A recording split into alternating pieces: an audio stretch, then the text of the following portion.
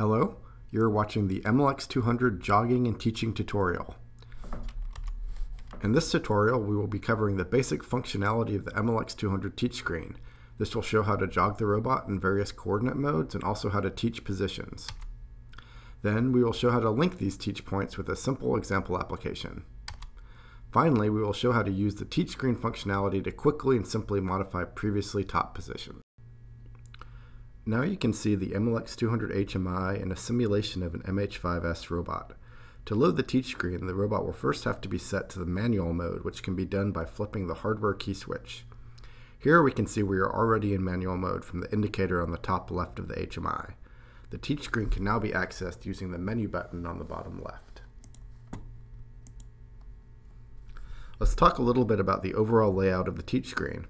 On the left, you will see controls for changing the jogging speed and coordinate modes for the robot. On the right, you will find buttons for moving the robot as well as indicators for the current TCP and axis positions. Finally, on the bottom, you can see controls for teaching points. Each of these components will be discussed as part of this video. Now the robot can be moved using the jog controls. Here you see by pressing the plus and minus Z buttons, we can move the robot TCP in the Z direction, or also in the Y direction, or in the X direction. To move in axis mode, we can switch the coordinate system to axis, and then each individual axes can be drawn. We can also change the jog speed, so if we move to inch, you will see that the robot moves very slowly. The other thing to note is that while the robot is moving, the TCP and axis indicators on the right of the HMI are constantly updating to show the current position of the robot.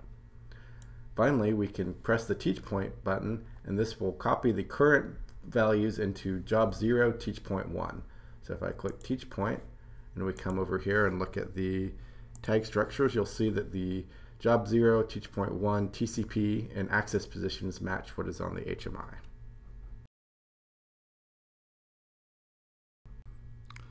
If we look at the simple example program we have scheduled, you'll see that it first does an absolute axis motion to job 0, teach point 1, and then it does two linear motions to job 0, teach point 2, and job 0, teach point 3.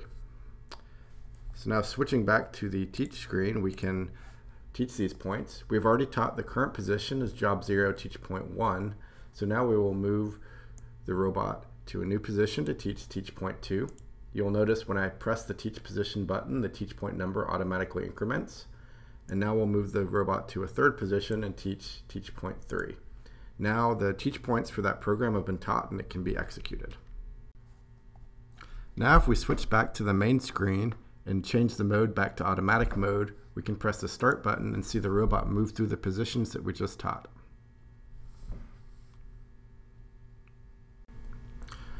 On the teach screen, the jog to point button can be used to cycle through previously taught positions. You'll see when I hold the button down, it moves to the previously taught position, and when it reaches it, the button changes to an indicator to indicate that you're at the position. So if I move to teach point 2, I can jog to that position, and then teach point 3, and also jog to that position. This provides a good way to verify previously taught positions and also an easy way to modify a position. So if I needed to reteach teach point 3 and I needed it to be further down, I could just move the robot and reteach the position. Now when we press the start button from the main HMI, you will see that the robot now uses this new top position for teach point 3. In this video, we have shown the basic functionality of the teach screen, how positions taught from the HMI are linked to application code and ladder, and how to modify previously taught positions. Thank you.